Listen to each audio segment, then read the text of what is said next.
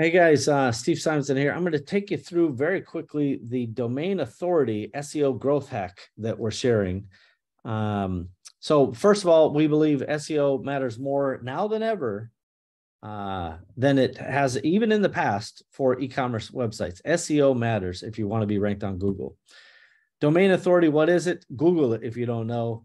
But it's a predictor of how much credibility and authority that your domain has based on a series of other signals like links and like the relevance of those links and so on and so forth.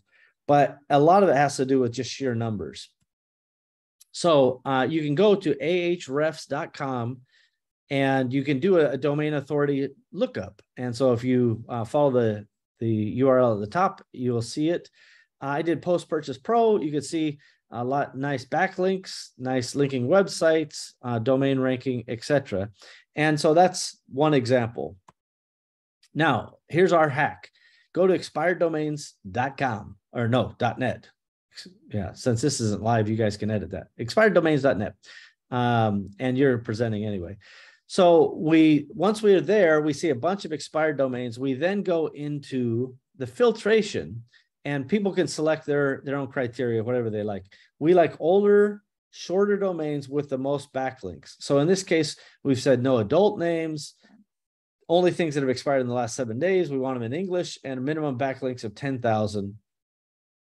The more filters you put in, the less things pop up. And so choose your filters wisely, but also remember, you can just redo this as many times as you want. Step 3, find one that looks good to you. So I just zoned in on polar bear editing. So from those filters that I selected, there were 4 of them. We found polarbearediting.com. It has 310,000 backlinks. You can see that under the column BL. That means backlinks. All of these columns mean something, but in our case, we're looking for kind of when it was registered, which was 2017, and how many backlinks it has, and is it relatively short and is it relatively generic? So polar bear editing. We then buy that polar bear editing for $12 because we want a shot at 310,000 backlinks. And then we change the DNS from wherever we bought it. We go to Cloudflare, we set it up, and we set up a 301 redirect. You can see the formula down in the bottom under polar bear. It's like an asterisk polarbearediting.com/asterisk. You can learn how to set up Cloudflare redirect rules on your own time. Google it. This is not step 7, it's step 6. And essentially, polarbearediting.com now redirects to Empowery. So here's the net results of this hack. In February of 2022, Empowery.com had a domain authority of 3. Now it has a domain authority of 28 with backlinks. Now, the backlinks it shows under Empowery are only things that reference Empowery.com. So Polar Bear Editing, which was just purchased, it's not going to show up in this tracking yet anyway.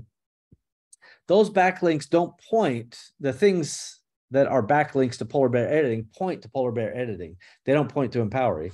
But now that it's Polar Bear Editing stuff is redirected to Empowery, there's a net gain of traffic, and only the stuff that sticks is what should be a benefit to us. So here's your conclusions.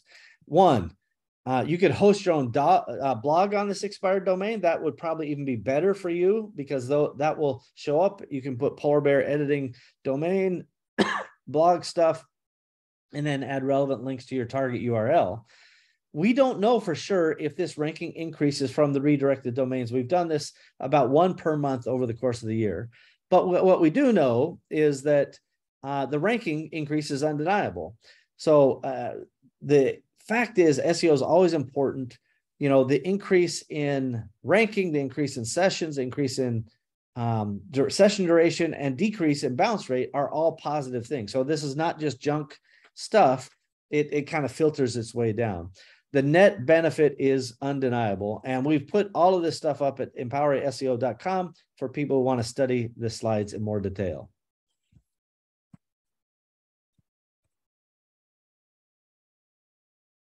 Now I'm trying to click stop recording. There, now I'm stopping. Thanks, everybody.